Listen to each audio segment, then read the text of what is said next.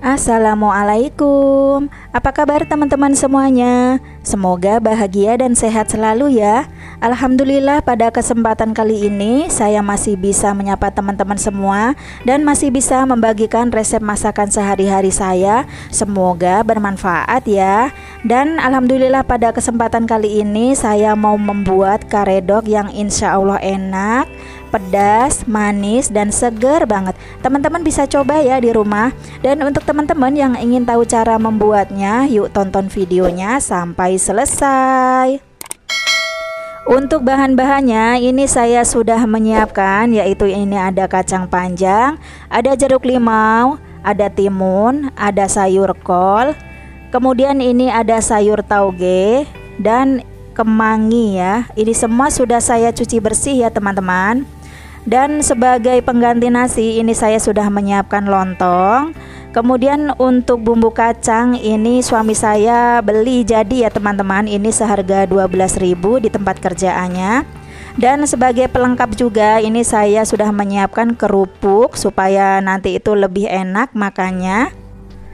Untuk langkah pertama yaitu saya akan mengiris kecil-kecil timunnya, dan untuk mengirisnya ini sesuai selera ya teman-teman. Dan tak lupa ini saya buang ujung-ujungnya supaya nanti itu tidak pahit ya. Nah seperti ini ya teman-teman, jangan terlalu besar-besar. Ini sudah selesai, kemudian kita taruh piring dulu.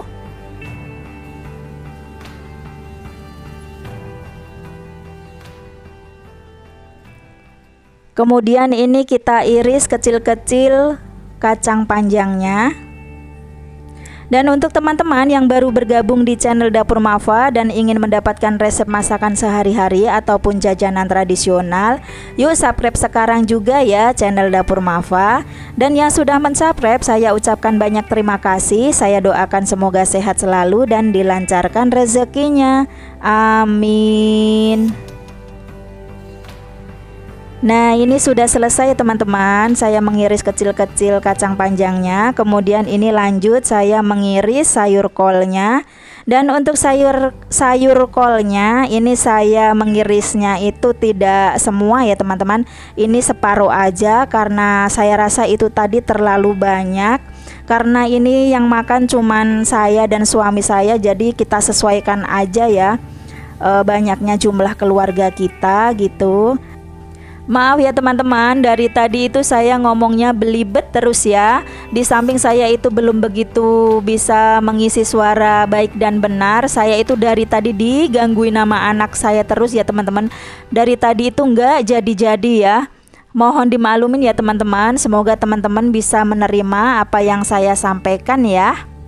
Dan ini lanjut saya akan memetikin kemanginya ya. Ini mau saya ambil yang bagus-bagusnya.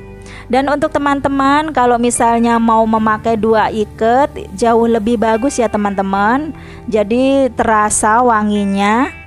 Dan ini tadi saya itu cuman adanya di abang sayur itu segini aja, dari sayurnya juga macamnya juga nggak banyak ya. Ya udahlah daripada tidak masak ya teman-teman, jadi kita pakai seadanya aja. Nah ini sudah semua ya teman-teman. Kemudian ini bumbu kacangnya ini tadinya mau saya ulek ya teman-teman, nggak taunya ini tuh bumbu kacangnya itu sudah halus banget ya teman-teman, jadi nggak usah diulek, ini cukup dikasih air panas aja secukupnya.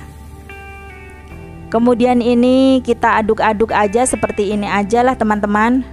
Nah seperti ini menurut saya masih keenceran ya teman-teman. Kemudian ini saya tambahkan lagi bumbu kacangnya. Dan ini kita aduk-aduk kembali. Ini jangan terlalu encer ya teman-teman, dan jangan terlalu kental juga ya. Pokoknya pas, itu jauh lebih mantap ya. Nah ini sudah pas ya teman-teman, nih medok banget ini hasilnya. Kemudian ini saya tambahkan air limau ya, jeruk peras limau itu ya supaya wangi. Nah ini sudah jadi ya teman-teman, seperti ini hasilnya ya. Kita koreksi rasa dulu. Bismillahirrahmanirrahim. Nah, ini sudah mantap ya teman-teman. Kemudian ini saya taruh di dalam baskom aja ya teman-teman, supaya nanti itu waktu mengaduknya itu gampang. Karena tadinya itu mau saya ulek kecampurin ke dalam coet tadi, nggak taunya sayurnya itu banyak dan coet saya itu terlalu imut banget ya. Jadi seadanya aja lah, ditaruh di baskom juga nggak apa-apa lah. Nah, seperti ini teman-teman, kita masukkan bumbu kacangnya di dalam baskom gini aja.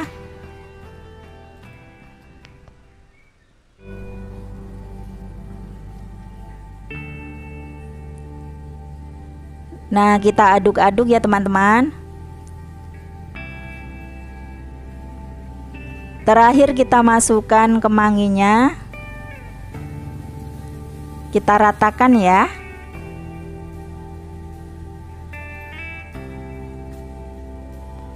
Nah, seperti ini ya kira-kira teman-teman hasilnya itu ya, karedoknya. Nah, ini dia teman-teman, karedoknya sudah jadi ya. Ini tuh bener-bener Masya Allah, rasanya itu enak banget, pedas, manis, dan seger banget. Dimakan pakai lontong dan kerupuk itu sudah nikmat banget ya teman-teman. Teman-teman bisa coba ya. Dan untuk teman-teman yang sudah menonton video ini sampai selesai, saya ucapkan terima kasih. Dukung selalu Dapur Maffa dengan cara subscribe, like, dan komen. Wassalamualaikum.